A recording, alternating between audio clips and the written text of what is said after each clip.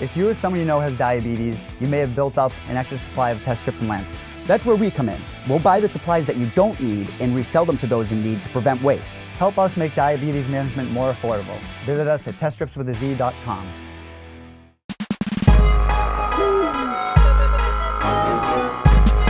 We have Anthony Rocco Martin back on the program. He returns to action November 9th in Moscow, Russia, taking on Ramazan Emeev. Anthony, how are you, man? It's been a minute. I'm doing great, man. Thank you. Appreciate you for having me back on. And, I'm looking forward to heading to Russia. I don't know how you'd want to leave this beautiful weather behind, because you're soaking it in right now. It looks a lot better than where I'm at in Massachusetts, where it's cold and cloudy and it's about to start raining. There's not even a cloud behind you at all. No, it's about 75 and sunny right now, so there's not a lot of sun left. So I'm over here trying to get as much in as possible. Head to Russia with a nice little tan and go out there and do my business. Like I said at the beginning, it's been a minute since we talked, and in fact, despite different efforts in the past, I know there has been management shifts, there's been name changes in weight class and all that, and I think the last time we actually spoke was before you fought Johnny Case over 2 years ago. It's been that long. Wow. A lot of things have changed since you last spoke, haven't they? That's a lot of things have changed, yeah. Unbelievable. I mean, with all the changes that you've had, what would you say is like the biggest difference, the biggest change in you since June of 2017? Because we're always growing, we're always changing, we're always evolving. What do you think is the biggest difference between Tony Martin in 2017 to Anthony Rocco Martin in October of 2019? Just my mental game. I think that mentally I'm so much stronger, and I think that it's more just my confidence is sky high, and I just feel like I'm doing all the right stuff is the main key. When do you think all that changed for you? Because I know I've interviewed you in the past, and I felt like with each interview, your confidence grew a little bit more. You kind of opened up a little bit more. Seeing past interviews since we've last spoke, you've opened up even more. When do you think things changed for you in that aspect? I think it's all just been a slow progression. I think it's just been one of those things where I needed more time. I was still working on my striking, and then, finally that started to click, and then it was just kind of this progression, natural progression of, worrying about my skill set and then worrying about where I'm going to be at and what's the best place for me in my personal life as well as my business life. Obviously, a big fight coming up for you in a couple of weeks. So I want to go back a few months to the fight with Demian Maia, because it was a very interesting fight. You did lose a majority decision, but I think, and I know a lot of other people agree with me on this, you proved that you belonged in fights with guys in the top 10 in that performance. Like the third round, you were really close to stopping it at different points. And had it been a 5-round main event, we may be having a different conversation right now. And I know based on past interviews heading into that fight, you seem to have more of a either you win or lose attitude to the fight game. You heard some of my takeaways from that fight. Were you able to at least take anything away from that fight in Minneapolis? I mean, I'll be 100% honest with you. Like, mentally going into that fight was probably the worst mental spot I've been in, I think, throughout my whole entire life. So I've been kind of, trying to figure out, getting a good balance again of my personal and business life. So it's, I really went in that fight, and this is why I tried to take that Gunnar Nelson fight on 2 weeks' notice, and I called my coach up, and I was like, listen, I'm not in as good a shape as I was in that Demian fight, but mentally I'm in 100 times better place right now, where I just feel like I'm a way better fighter. Just that mental drain, I was just mentally drained going into that one. But no, personally, like I said, I lost that fight. The only thing I could take away from it is that I know that I belong there, and I just got to keep proving to the world and to the UFC, mostly that it's my time and that I belong to fighting, top 10 guys. I don't think I should be heading to Russia to fight Ramazan Emeev, but I don't turn down fights. I'll go wherever they want me to go. But I definitely, after this fight, I want a top 10 guy again. If you don't mind me asking, you can tell me to kick rocks if you want. What was going on heading into that Demian Maia fight? I mean, it was just a lot of personal stuff, with I was going through a breakup with my girlfriend at the time, and then so it's just like that part of the transition of trying to figure out where to live as well. So I was trying to figure out where I'm going to stay. Then I was also going through the breakup, and then there was a lot of other small drama going on with behind the scenes that, that's a lot longer story. But I mean, I'm disappointed. I'm disappointed. I think that I'm a way better fighter than Demian. I think he's a great fighter, but I think I'm just a lot better than him. And he just, fought me at the right time. And that's the hardest part to take from the fight, is that I just don't think that I was even close to 100% going into that fight. And that's why, the UFC said, hey, you want to go to Russia? I said, all right. I thought I'd probably get a bigger name coming off that fight, but they offered me another fight. And I said, I think I'm the best fighter in the world, so I'll go fight anyone. Do you at least take solace in the fact that despite going through all that, and I know you're not using that as any excuse or anything like that, you didn't win the fight, but still, you did have a good performance. I think you still opened up a lot of people's eyes in that fight. Do you still take solace in the fact that you were able to go in there with a legend like Demian Maia, former title challenger on multiple occasions, and almost finish him like that? Are you able to at least have some sort of positivity in that performance with everything you were going through, not making excuses? No. Nothing at all. No, I don't take anything from that. I think that when you truly believe that you're the better fighter going into a fight and you come out with a loss, there is no winning out of that. I don't take any win off that. And I think that, I think I went into like a mild depression after the fight. And so I've been trying to like bounce through that and figure out my life and start piecing everything together. And really, I'm just starting to come out of that depression stage. The last, month or two here out in Atlanta now. And I was just out in Thailand not too long ago, and I was up in the mountains there, and I was just like, man, mentally I just felt so great. And I was just like, I was depressed, man. I've never really been depressed. I don't think you really even know you're depressed until you start coming out of the depression and you're like, wow, you just feel so much better. So I don't take anything. I don't take a win out of that. I think that I beat Demian 9 out of 10, and now is his one and only shot. Props to him. There's, I have no excuses. Obviously, he was the better man, and he's probably dealing with his own stuff as well. So it's not like it's a one-sided thing. So, no, I don't take any win out of that. I think I should have dominated that fight. I think I should have put Demian away.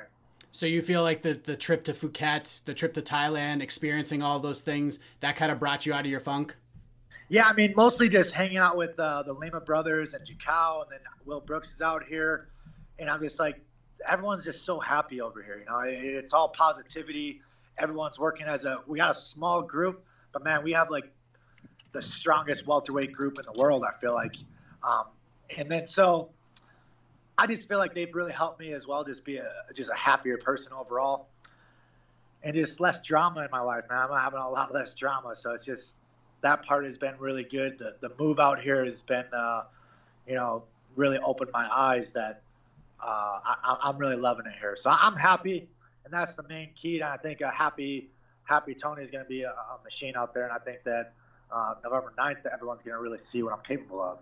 What would you say is like the big story from that trip? Like if someone asked you 10 years from now, hey, remember when you went to Phuket? Anthony, Like what do you remember about that trip the most? Like what's the story you're going to tell? Man, the main thing is it's so, I want to say like mentally relaxing of, you go train and it's outdoors, it's hot, and it's just like, but you're just training and then you go back and everything's so cheap. So you're not cooking your own food, because you go out to eat. It's $5 for a full-blown meal there. So I'm like, so you go out to eat, you're not doing any cleaning. All you're doing is going to the beach afterwards, relaxing, getting ready to hydrate, getting ready for that next training session. And then you're training with all the top guys in the world. It was just so mentally relieving that it was, you left that place and you're like, dang, I got to go back to the real world. That's kind of the thing. Like you're almost like in this fantasy land of a training world where I feel like anyone that's single or doesn't have kids, if you're not moving to Thailand, you're insane. So that's how I truly believe this. If I didn't have a daughter, I would 100% be living in Thailand right now. Do you feel like you learned things about yourself during that trip that you didn't know about yourself before you went? I don't want to say I really learned more about myself, but I would just say that, like when people say they want to go on a vacation, what they're trying to do is just like let loose and just feel that the world off their back. That's kind of how I felt out there. I just felt like the whole world coming off your back and everything's so peaceful. You just feel, like almost a meditation out there when you're training, and only thing you're focusing on is your training regimen, and then just kind of just enjoying life. And it'd be nice to kind of find a groove like that out here fully. So it was more of just finding a fresh perspective on things more than, finding new things about yourself. Yeah, it was just, just that stress relief of life. You just kind of, you can forget about everything back home for a while, go out here and just enjoy what you really love the sport for. How are you digging because you've been a part of some big teams, obviously being at ATT in Florida. I mean, that's just a massive team with so many fighters. Now you're at ATT Atlanta. Like you said on Instagram, it's a smaller group, but a bunch of killers in there. There's no crew better, I believe was the exact word you used on Instagram. What is that atmosphere like being with a smaller crew? And you talk about the positivity. What has the atmosphere been like since you made the move to ATT Atlanta and working with those guys? Yeah, really. I feel like, so the thing even down at American Top Team in Florida, Coconut Creek, is that you'd still have to call guys to come in and train because you need the right looks or you need like high level guys. So all the high level guys there are kind of trying to do their own thing and train on their own schedule. And, a lot of them, I'm not going to talk too much crap, but they kind of are pampered a little bit with, everything's built around them. Where out here, we're full blown team here. We're these guys, Diego just fought out in Australia. So we all went out to Thailand together, did all that training together. We got Douglas fighting out in Connecticut this weekend, so I'm heading out there tomorrow. Those guys are already out there, so we're going to get some crazy training out there before the Bellator fights and before he gets his strap back from Rory. And then I fight, and then right away, Jakal fights again as well. So it's right after everyone's done training, they're back in the gym because we're like, hey, we got to help each other out. So it's not, like a big gym. They just expect there's so many bodies, so they'll fight, and then you won't see them for months. So it's just a tight-knit group, man. Like we're really finding a groove here, and I think that having that give and take with each other is so beneficial that you won't see at an American Top Team in Coconut Creek. So here we're still at ATT in Atlanta, but it's just that you have a bigger respect for each other and respect each other's time and respect their fights too, that you're helping them train as well. Do you feel like you've had that sort of camaraderie in your training camps before? Is this the first time you've really had this kind of close-knit feeling with your team and your teammates? Well, yeah, I mean, I would say maybe like a bigger one, but obviously in Boston, I had a good couple of teammates there, but they're all smaller guys. And then, down in Coconut Creek, I had a couple guys that I could always call upon and they would come out, but I've never found guys that are such high level and so giving of their time as well, which is, other than Brock, my main coach from St. Cloud, which has always been in my corner, always will be, he's the most giving guy I've ever met in my life. But outside that, these guys are so giving of everything. So I'm just really appreciating it out here. And we have a really good crew. We got Mikey Graves out here as well. And then, I couldn't ask of a better place to just, because I really didn't know where I was going to go. I knew I kind of needed a transition out of down at ATT in Coconut Creek where, I just wasn't obviously with the split with my girlfriend and then just some other drama was going on. It probably wasn't the best place for me. So I was like, I needed to move. So actually I bought this RV. So I bought this camper. And so now I'm out here in Georgia. I didn't know where I was going to go. So I'm like, I don't really want to get an apartment or something, some random place for sign a year lease and not know where I'm going. So I'm loving it, man. I really like it. I'm enjoying life. I can't remember the last time I've been this happy. Well, that's great to hear, man. In terms of the fight coming up with Ramazan, did you know a lot about him? Like, I'm sure you've learned a bunch along the way getting ready for this fight, but he hasn't really been the most active fighter. He's only fought 3 times since 2017. He hasn't fought in over a year due to injuries and visa issues and stuff. Was he a guy that was even on your radar at all? I've never heard of him. So I was actually offered a different fight that I accepted in Russia. It was a guy that was a no-namer as well, like a guy that's never fought in the UFC even. And originally, the last thing you want to do is really come up with a loss and then be heading to Russia to fight. But, I'm looking at it as just an opportunity to really showcase my skill set. I truly believe I'm the top fighter in the world, so I'm not scared to go and fight anyone. I mean, if they're going to give me these easy wins like this, I'll take them. And I don't think Ramazan's an easy fight. I just think that that's how good I am. I think I have a skill set. But I've never heard of him, before this fight. But obviously, like you said, I've done my research. He's 3-0 in the UFC. He came in and beat Sam Alvey right away. I think he's going to come out there and try to squeak out a decision. I'm going to be coming out there to take him out. I have to put these next 2 guys away. I got 2 fights left on my contract. And I think that I'm in a spot in the UFC where I have no choice but to put these next 2 guys away and to really show the UFC that I'm a real contender. Do you feel like with with a big performance on November 9th that you can go to the UFC ahead of time and be like, let's work this out, let's extend this thing, let's get a new deal put together? Or are you willing to sort of fight out your deal at this point and see if the grass is greener elsewhere? Like, what's your mentality on that with 2 fights left in your deal? Yeah, I don't see them trying to sign me after this next fight no matter what. So I think that we've always had this thing. I got to start repairing my relationship with the UFC. I think there's I gotta stop talking shit so much, and just be like, listen, because I really do, like, there's some parts about the game that you really don't like, and then I'm like kind of a guy that's always been vocal. Like, I really don't care, but I have been happy in the UFC most of my career, and they do give you this platform to be on the biggest stage in the world. So I am appreciative of that, and really, I've been pretty hard on Sean Shelby as well.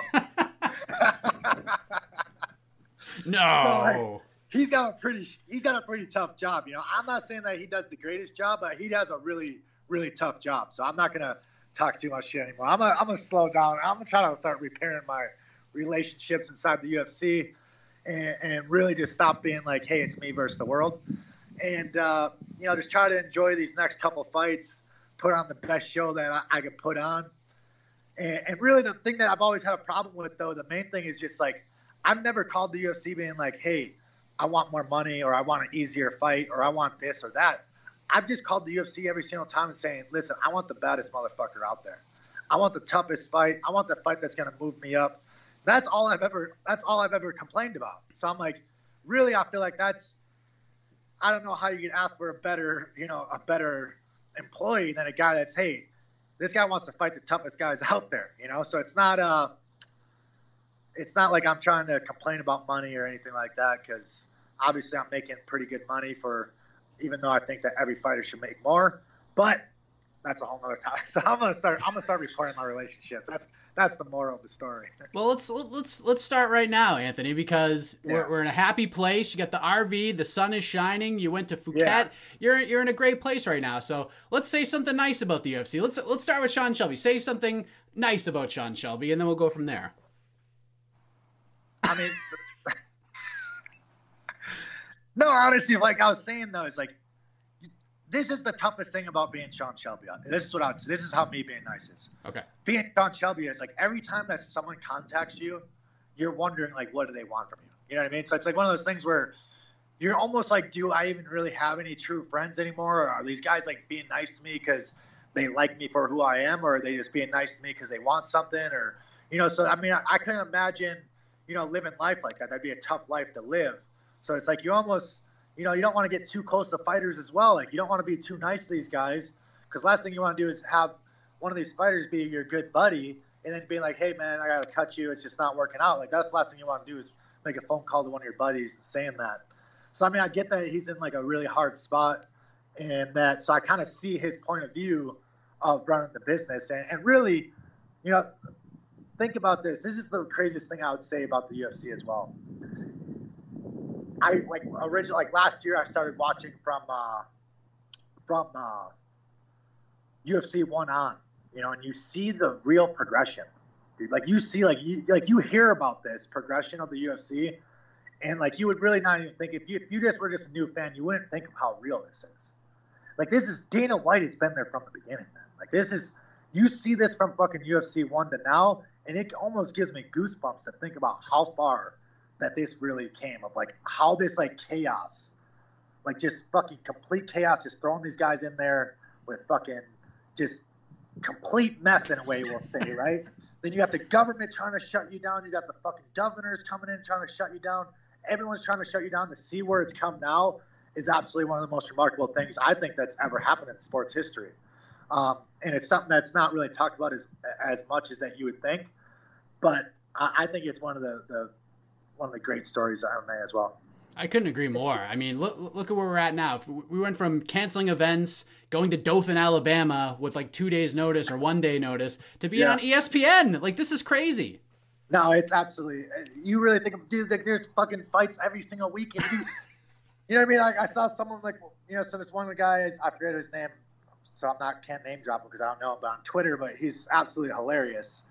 And he's like, yeah, I told the wife I'm only going to drink fight night. You know, he's like, good thing there's fights Thursday, Friday, Saturday, Sunday, Monday. You know what I mean? Like, so I'm just like, that's the reality though now. It's like, holy shit, like MMA is fucking booming, man. It's awesome to see. And really that's a huge thing to the UFC.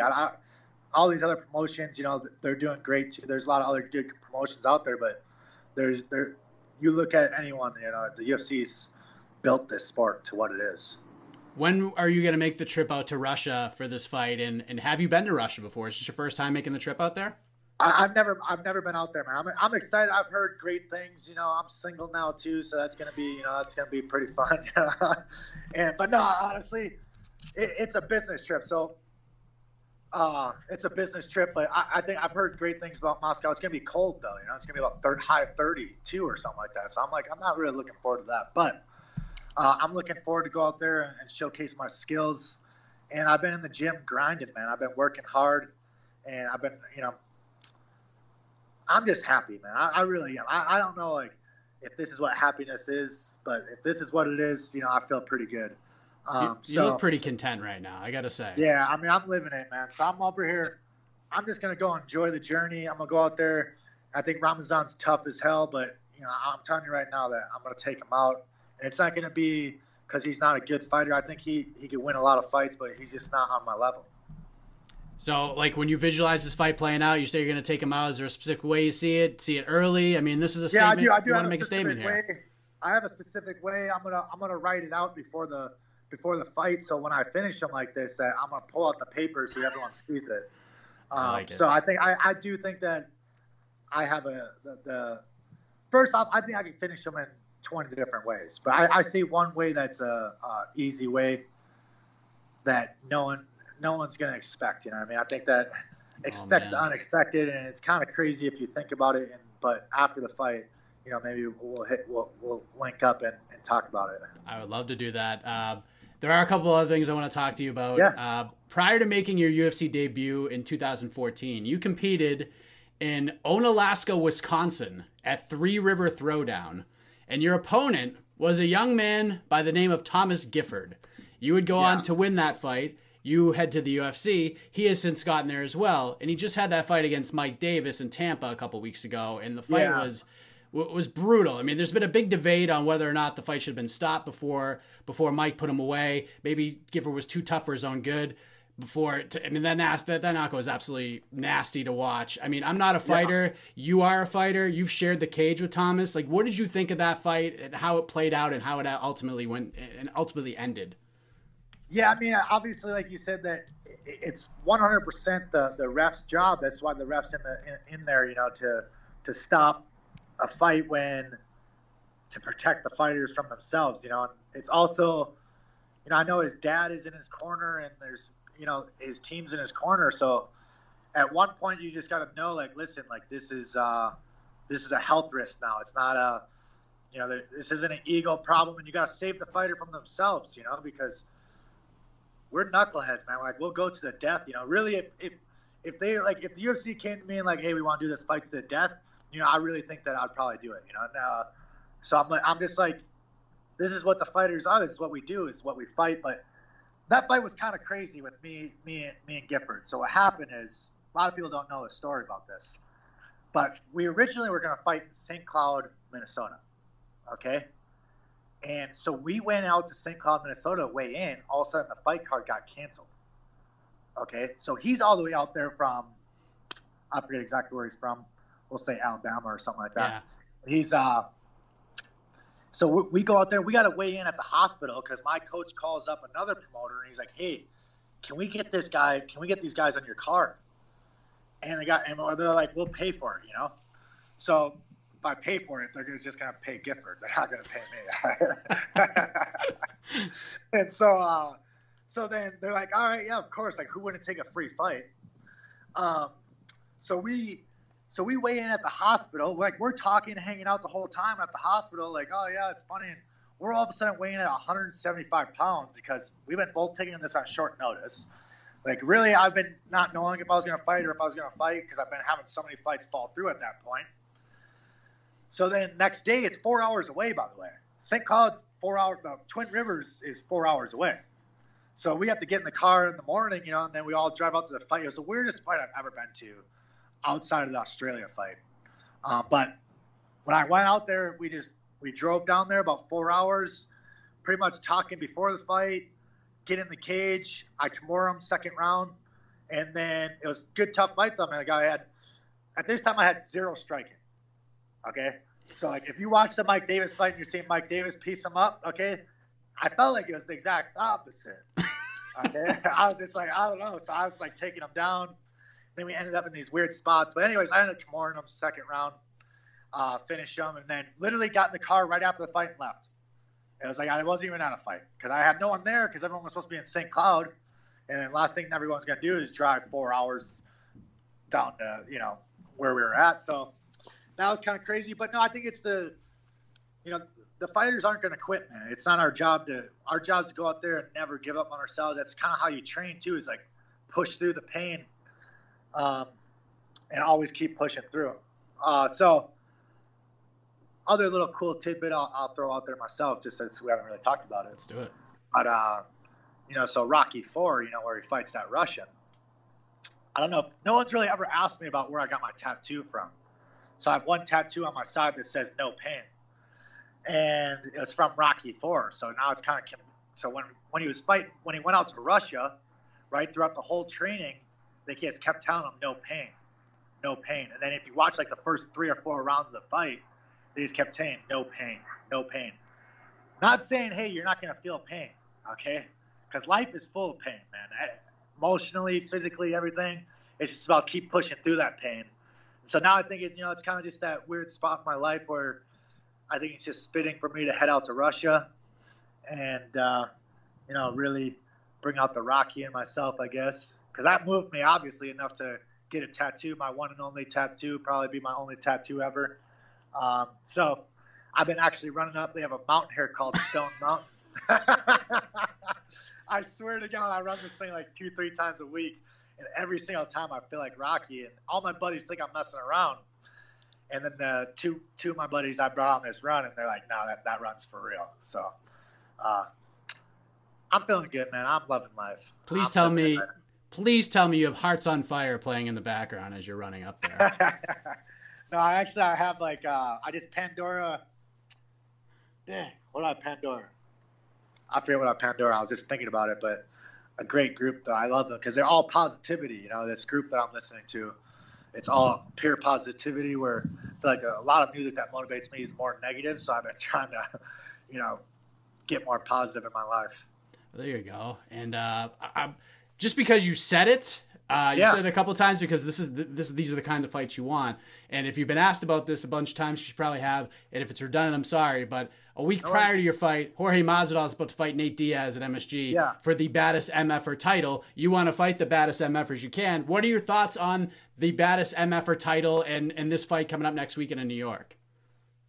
Man, so I've gone back and forth on it. I've thought obviously they're not the baddest motherfuckers. Like it's just the facts. Like I'm not talking shit. That's just 100% the facts. I said in a tweet that it could be the realest motherfuckers. You know what I mean? Like these are the two guys that they're 100%. You see them on the streets. They're not going to be any different than they are when you're seeing them on the TV or on the screen. That's just who they are. So the realest motherfuckers, they are bad motherfuckers. Like let's be serious. Like obviously they're bad motherfuckers. They're ready to scrap, but they're definitely not the baddest, not even close to the baddest. But it's a money fight, man. It's just like when Conor fought Floyd, boxers will come out there and say, "Oh, they would never do this in boxing." Boxing made a money belt. What do you mean? They made a money belt for Floyd and Conor. So don't say they want to do this type of shit. It's an entertainment business. Those two guys are the hottest in the game of, their popularity is skyrocketed. And if Masvidal doesn't give you motivation of like seeing a guy just like flip a script on his whole entire career in 2 fights, man. You're talking about 2. This guy would, lost 2 in a row. Close fights, but not. Demian. I thought Demian won all 3 rounds versus him, and you see how he flipped that script in 2 fights after taking about a year and a half off. That can give anyone motivation to be like, hey. You're always just 1 fight away from being a superstar, really. It's crazy, right? Like how things can change. just like that. It's literally just they bring him in off 2 years off the couch, like, hey, you know, we're gonna bring you in.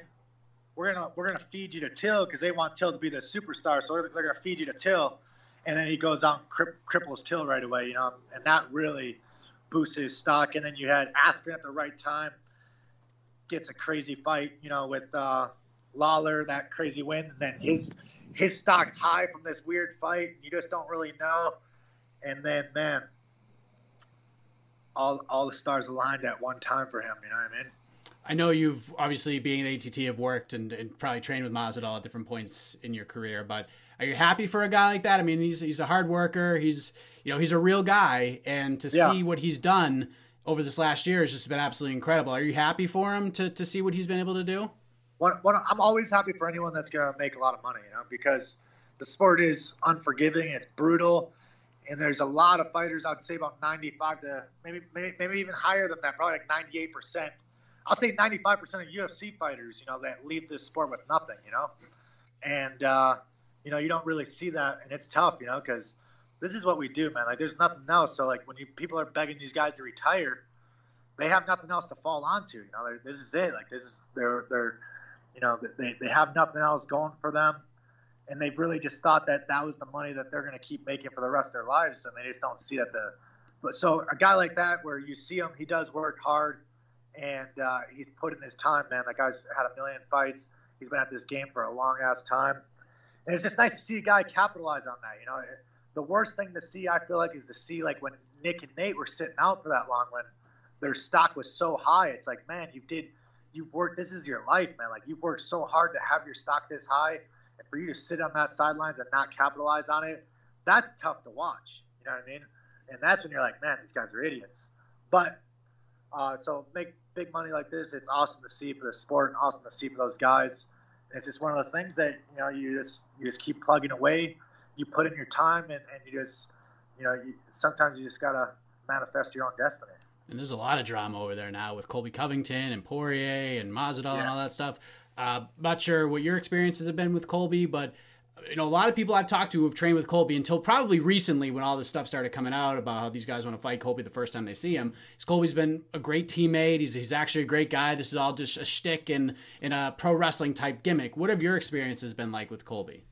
None of those guys really train together. You know, like I was telling you before, that all the tough guys kind of, you know, they're pampered, man. Like, they don't even want really that tough of rounds. I'm not talking shit. I'm just saying, like, they'll go with tough guys, you know, and stuff like that. But you know, when I walk into a room, man, I'm looking for the toughest striker, the toughest grappler, the toughest wrestler.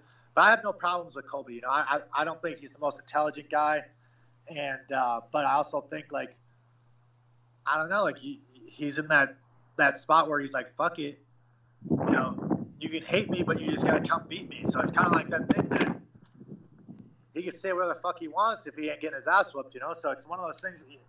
He's talking that shit, but he's ready to get in there if you're going to put the belt on the line and put the money on the line.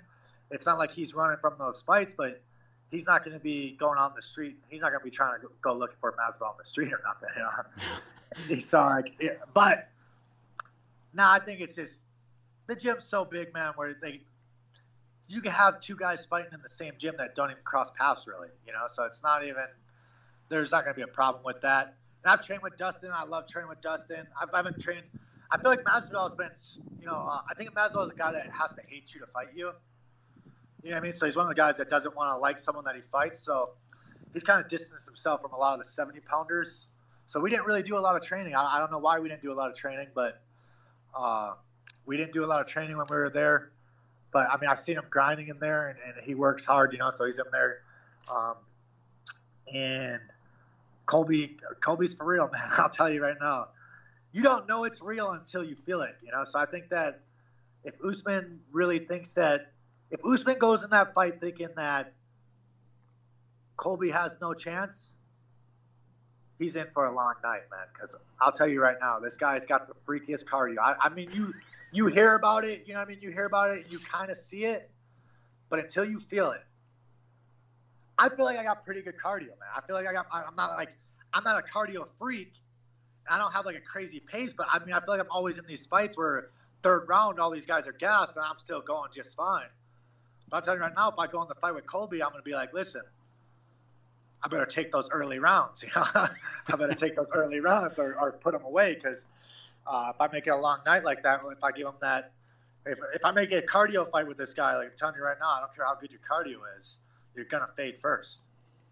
When it comes to you in your trajectory, I mean, you've shared the cage with Demian Maia. You had a little setback, but now you get a chance to get back on track November 9th in Moscow. Now, if all goes the way you hope it does, where do you think that puts you in the landscape of this division? Like, what kinds of fights make sense moving forward? Like, what will you be seeking with a win in a little over 2 weeks' time? Not that you're looking past Ramazan.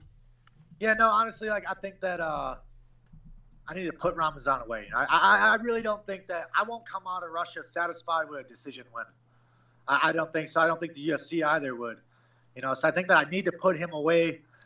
And if they don't want to give me top 15, which I think that I deserve, you know, after this win. Then I was thinking, I saw Diego Sanchez, you know, talking about he wants to fight someone that's not this giant 70-pounder. You know, I walk around about 180 pounds. So if he wants someone that's not going to get in there at 200 pounds, you know, I'm definitely that guy where, I mean, I don't really want to pick on Diego. I think that's an easy fight. You know, I really think that I'm on a whole nother level than him. But it'd be nice to, man, share a cage with someone, a legend like that too. You know, like this is a guy that's another guy, UFC 1, you know, our UFC Ultimate Fighter 1 has been around for forever. It'd be an honor to fight someone like that. And I mean, I obviously think that I'd put him away as well. But something like that, or Niko Price, you know, Niko Price was kind of talking a little shit before the fight. I think he's a tomato can. I really don't think he's that good. I think he's just, you know, man, this guy's just another guy who's just got a fucking horseshoe so far up his ass. And he's just a wild man. Very entertaining. The fight, it's always, is it not crazy? Think about this. These guys that are complete trash are so entertaining because they're so fucking garbage that they have to be entertaining. It's like their only skill set is that they're so tough for their own good that they can only go forward and be wild and kind of just be this knucklehead that it does make exciting fights. There's no doubts about it. And it's like all of a sudden you get a guy, I'll just use myself as an example, where I can just methodically pick you apart, and it's like, oh, you're a boring fighter. Okay, I'm landing 4-1, but I'm a boring fighter because you can't land a punch because you're a trash fighter. No, so like when I got that heat from when I fought Sergio Moraes, where I was like, man, I'm landing like, you know, 3-1 on this guy and doing all this damage, and it's a boring fight because what? Because I'm not just going blow for blow with the guy. What do you want me to stand in the pocket and go blow for blow? Anyways, long story short, I think Niko Price is garbage. He was talking a little shit. I would be willing to smash him as well. Millender was kind of trying to talk shit. Was the worst shit talking I've ever felt my whole life. Even though it was cringy, like reading it, because it's hard you can't start beef with someone that you have no beef with, you know. So it's like he was kind of trying to get a fight going. So Curtis Millender, I'd like to take out. If this is outside the top 15, if the UFC, I feel like I should be in the top 15. I think that Demian fight was the worst fight of my life. And it's going to give me some nightmares even just thinking about it. But I'm ready, man. I really think that it's my time to make a run. You got fucking – this is not even me talking shit because I like what's his name that stepped dang it. Gilbert Burns. So Burns just stepped in. He's all of a sudden in the top 15. Come on, bro. He's not top 15. I don't give a shit what anyone says. He's a great guy, great fighter, but he hasn't earned his stripes in the welterweight division. And really, I've always said that what's his name was overrated. You know, and that's why I was trying to step in on 2 weeks' notice as well.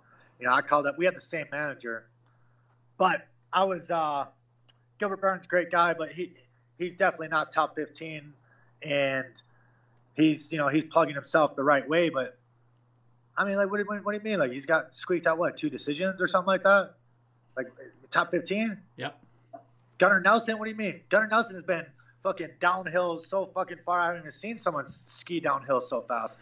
So I'm just like, in what? I fucking went on 4 fights and got ranked in the top 15 for one day.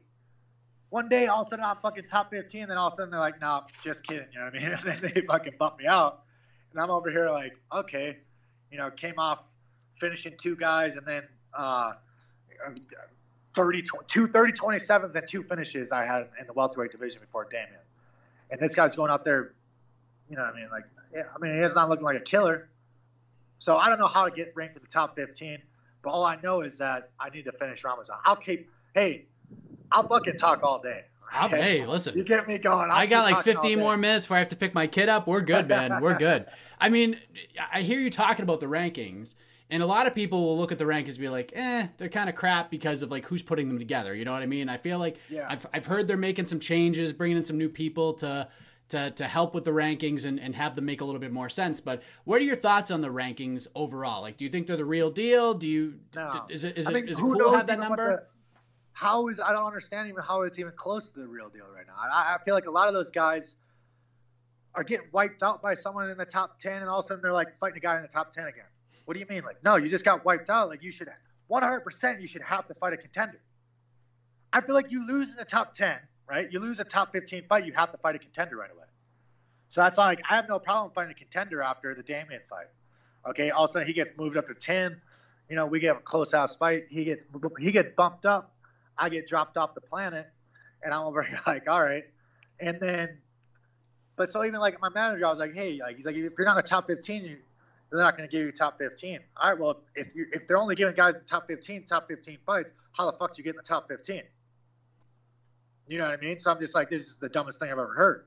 Okay, you have, let's use, what's his name? Dos Anjos. See, I destroy this guy. Why am I not fighting Dos Anjos? This guy's lost, what, three in a row or something like that, or he's lost a few in a row. It's like, he should fight a contender. Fight a fucking contender. Like, what do you mean? Like, no, you're not fighting a top 10 guy. No, you've lost 3 in a row to top 5 guys. Okay, now it's time for you to fucking see if this contender's for real. You know, so that's what I think. I think that after this fight with Dos Anjos, I'll tell you right now, I'll take out Dos Anjos easy. That's gonna be an interesting think fight. So. I want a 5-round fight next. You know, I think I'm a 5-round fighter. That's the only thing that I feel like. If you watch my last, 5 fights, that 3rd round these guys are fading, and I'm just getting stronger. So I think that I'm a 5-round fighter, and I would look forward to having a 5-round fight after this one. I want to get your take on this. Just saying what you just said, because you look at a guy like Mickey Gall. Mickey Gall is about to fight Carlos Condit in Washington, D.C. You're being sent to Russia to fight Ramazan. How many guys do you think would take that fight? 1%? 1% of the UFC roster? Right. Hey, you want to head to Russia, fight a Russian in Russia? Hell fucking no. I said, hey, let's go. Let's go to fucking Russia. So I'm like, how many guys? But yeah, like you said, man, don't get me amped up on Mickey Gall. Not a Mickey fan. I will say Mickey and I have a little bit of a relationship. I've known him for a while. I had his first interview after he got off Dana White's looking for a fight. They are feeding him. We're not friends, fish. But you know what I mean? They keep feeding him fights, man. Like, they just feeding him, like, leaving these legends out the pasture. He can't even take out fucking Diego Sanchez. Are we talking about how does Mickey Gall have a UFC contract and you can't even take out Diego Sanchez? You're supposed to be an upcoming stud. You can't take out Diego? I don't know what fucking excuses you're talking about. Diego is so over the hill that it's not even funny. Like, you're talking about way over the hill, bro. Like, he's like, you can say Damian's over the hill if you want, but who's taking out Damian? You're talking about only collegiate wrestlers have beaten Damian. True. I'm not a collegiate wrestler. I ain't gonna lie to you. I thought that in the top 15, Demian Maia was one of the worst matchups for me, just because he's such a he's so good in one area. You know what I mean? That it's just like, you get in that area, what the fuck are you gonna do? Don't play around there. But all excuses aside, Demian beat my ass. I ain't happy about it. I would love for that rematch, but obviously they're not going to give me that. But Mickey Gall, come on. How is this guy in the UFC anymore? I'm not saying like he's not. Somehow the people love him, though, so they keep feeding him. You're fucking bringing out content to Pastor right now. He's like, hey, here you go, Mickey. Like, we're going to bring out fucking Carlos for you to eat. Like, what do you mean? What's the last takedown that Carlos has stopped? That's the question we should be asking. Has Carlos kind of ever stopped the takedown? I'm not sure. So, I mean, if he loses to Carlos Condit, he might as well wrap it up. The UFC, if the UFC doesn't cut him after losing to Condit, come on, man. This is like, what are we talking about here? We're talking about everything right now. But the division's so good. The division's just so deep right now. And now you got like guys like Chiesa, who looks really healthy at 170. He's on a nice little run. He looks better than ever being at 170. He looked healthy against Diego Sanchez. Of course, who doesn't look healthy against Diego Sanchez? I meant like physically and just overall happiness. I mean, you made the move from 55 to 70. You probably know what he's feeling right now. Yeah, no, I like Chiesa too. Like, he's a nice guy. I've talked to him a few times. I mean, I think that he's very beatable. I think that's another fight that I think that's he's a very one-dimensional fighter, and but he's fucking pretty good at what he does. And you're planting seeds everywhere. You can now you have the basis to fight all of these guys. Listen, so that's what I'm saying. Like, listen, a guy that says, "Hey," takes a phone call. "Hey, Tony, you're coming up close fight with Demian in your hometown. You want to go to Russia and fight a guy that no one's ever heard of? Are you insane? Are you fucking crazy?" Yeah, of course. Yeah, okay, let's go to Russia. So I called my coach and said, "Hey, we're headed to Russia." He's like, "All right," like, because they know, like, this is what I do. So I go out there and fight. I think I'm the best fighter in the world. And like you said, I don't know much about Ramazan. I think he's a good fighter. He's a decision master. I think that he's going to go out there and try to decision me. So I'm going to try to get him amped up in his hometown. I'm going to go after him. I'm gonna tell you right now, tune into this fight, okay? I'm not going to fight how I normally fight. I'm not going to fight a safe fight here. I'm going to go out there and you want entertainment, I'm going to put the entertainment on the line, okay? If that's what the UFC wants, you want fucking entertainment, this fight's going to be entertainment, okay? I promise you right now, Ramazan's going to be diving in, okay? He's going to film me. He's going to start diving in. And then who knows what kind of fight it turns into, you know what I mean? Because then if it just turns into a grappling fight, then that's what it turns into. But it ain't going to turn into a grappling fight because I'm diving in. All right? It's going to turn into a grappling fight because he doesn't want to stand and trade. So I'm feeling good, Mike, man. I'm feeling good, bro.